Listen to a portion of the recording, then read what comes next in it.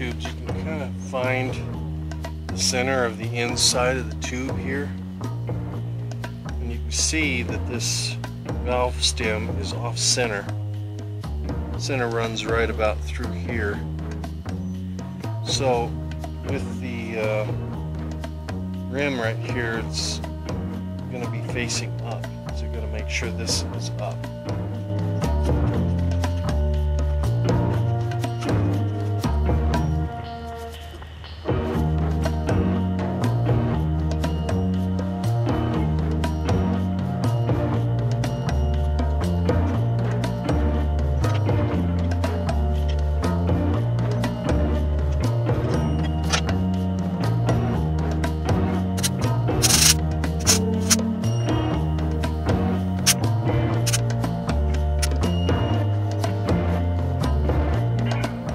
You'll end up having to put some grease inside there too.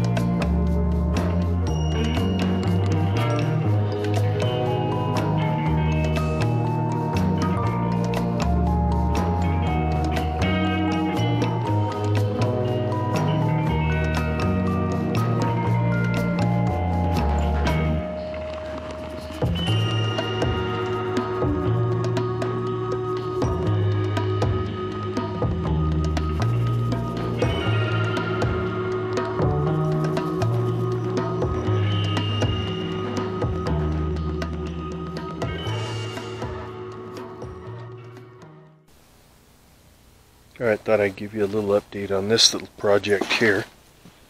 This is our lawnmower Hustler 340.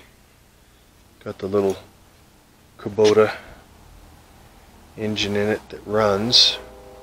I actually drove it into this spot with a couple flat tires. I was able to put new tires on it, and I cleaned the rims up and painted them. It's going to need quite a bit of work. Here's what I'm doing over on this side. I've been taking down the paint. I've got a few little tools there I'm goofing around with. I had to straighten the door, and I've got some farm implement Caterpillar yellow is the only thing I could find that was close enough.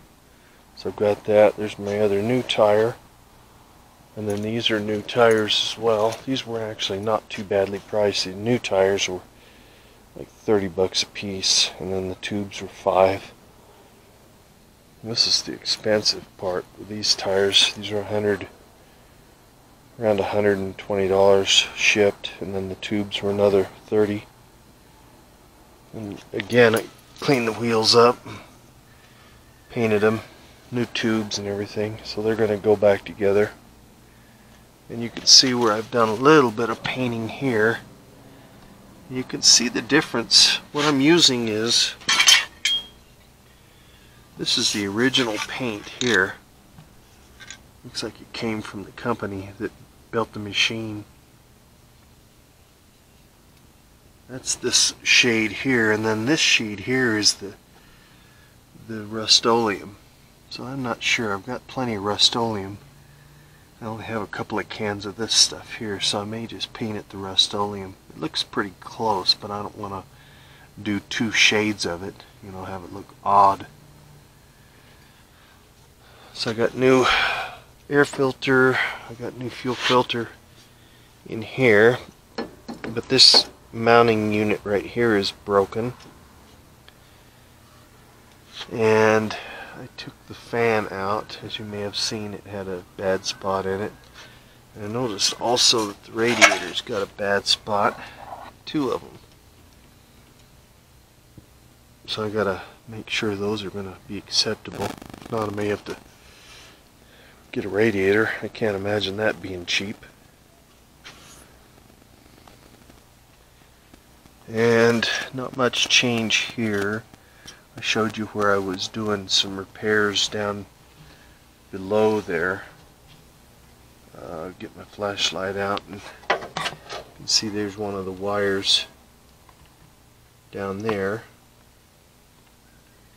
and there's another one right there that I've done the sandblasting on, like I was showing you in that one video. And there's a couple of tricks I could probably show you as well.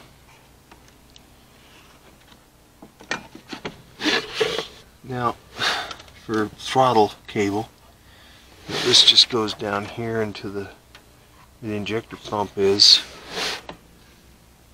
One of the things that I learned years ago was taking that throttle cable like that, or choke cables or whatever, and actually slide a bit of hose over it. I usually use the clear type vinyl hose. It's just a little bit bigger than the outside diameter of this. Slide it over that and fill that whole thing full of oil, and it makes that throttle last a lot longer, and it makes it easier to manipulate. So I may show you that in a video as well. Other than that, it's come along pretty good. I've got, I don't have any way to get reproduction stickers, which I would like to get. Even these, I may have to sand around them. This one here, I'm not so sure what I'm going to do with that one. I may try to get a graphics local guy to maybe make me some new stickers, decals, whatever you may. But overall, I think the pieces are all there. Looks like it might come together pretty decent. Radiator will be a little bit of a struggle if it starts leaking, but I guess we'll see.